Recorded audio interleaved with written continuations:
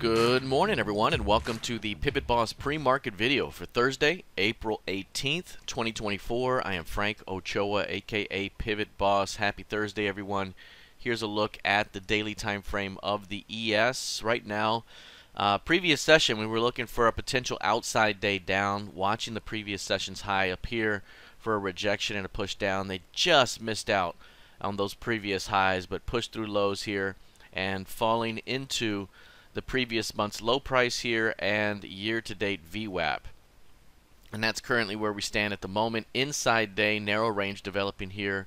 Just 27% of average range right now for this one. And for the most part, this one has been in a holding pattern ahead of pre-market data. Pre-market data has just come out right now. Initial jobless claims coming in at 212K versus a 215K estimate. A previous was 212 as well. You also have Philly Fed Manufacturing Index at 15.5 versus a 1.5 estimate. So a couple of items coming out. We do have FOMC members speaking here in a little while, and also existing home sales after the RTH open. So right now, still in a very clear downtrend for this market. Breaking down out of this narrow range, especially on this high range expansion day here, and continuing to work lower. So we are in a bearish price discovery phase at the moment. And in a bearish price discovery phase, bears will look to defend into morning strength and look to defend previous sessions highs for a shot at new lows up ahead until you reach a key level below or some sort of equal and opposite rejection down below.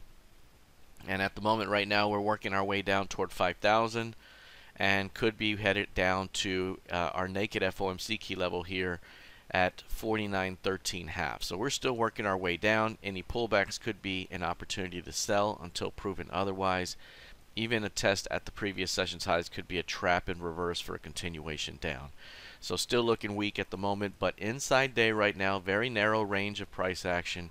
Just 22.25 points of range, 27% of average range right now with a downward bias. We take a look here at the NQ.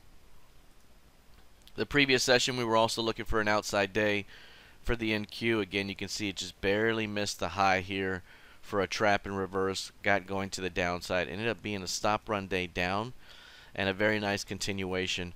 We've seen high range, low range, high range, low range develop here, with this high range and then a low range holding pattern, high range and then a low range holding pattern here, but still a downward bias overall. The midpoint is going to be very important here this morning, already rejected, and you can see price has pushed through not only the previous month's low but also year-to-date VWAP, and it's currently becoming resistance at the moment. So this thing is also working its way down in a price discovery phase toward the previous quarter's midpoint, with a shot to continue downward toward the 17,200 level. 17,200 is going to be a key range low down there, and you also have a big time CLVN down there, low volume node right in this area that could continue to attract price. So we're in a downward price discovery phase at the moment, and bears looking to defend into strength.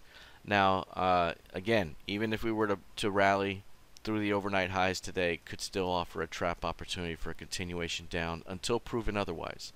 Now, taking a look here at crude oil, crude had a tremendous meltdown in the previous session. A big time 3% meltdown here for crude oil, a massive stop run day down, and that took prices back below the 83 level. Now you're seeing a gap down and kind of an attempt to find a decent low. So 6 a.m. this thing put in a low. It's now testing intraday VWAP.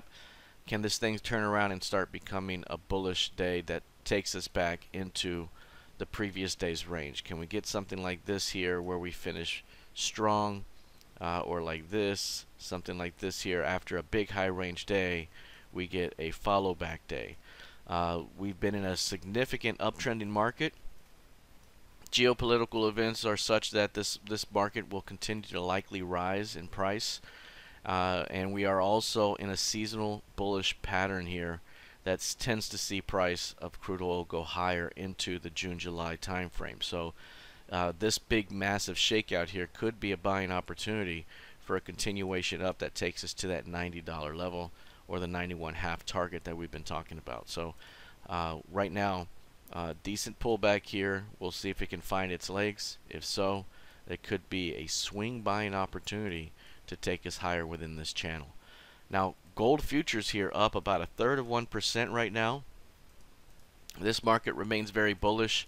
Again, when we had the strong high develop here, I mentioned that strong high likely halts price for a moment so that we can see a bit of a digestive phase, a bit of a holding pattern here where it digests the recent move, builds additional energy, and then we see another continuation to the upside. Not likely to see a strong pullback of any sort right now. This market is in a full-on bull swing. We are working toward the 2480 level. 2480 is right here, this level, and that's a measured move that takes us higher 400 points from the 2080 level. It's also the 200% extension of that large key range from before. 200% extension is 2480 as well. So that's the next upside short-term target up ahead for this market. But we could see a little bit more sideways before we see that continuation to the upside up ahead. Lastly, taking a look here at the YM. The YM developed a 2-day narrow range in the previous session here. It's currently with, it was also an inside day. We are now trading a double inside day with a super narrow range of 136 points. That's just 24% of average right now. So all of these markets from an equity standpoint, ES at 27% of ADR, NQ at 28%, and the YM here at 24%. Those are very, very low ranges heading into the RTH Open. Definitely a holding pattern right now for these markets. What we're looking for here is a continuation down and a breakout from this narrow range. Does it happen today? Does it happen in the days ahead? A breakout from this range has a potential of about 800 to 1,000 points of range. And even if we were to come up here and test the 38.3, 38.4 zone, it could still be a trap in reverse as this market looks to work its way down toward the 37.3 to 37.250 zone. So again, looking for a potential breakout from this range up ahead. Right now, inside day and building energy for a potential breakout move. All right, that is it for now. We'll see how this develops here heading into the rest of the session. Good luck, trade well, and I'll see you in the trading room. Take care.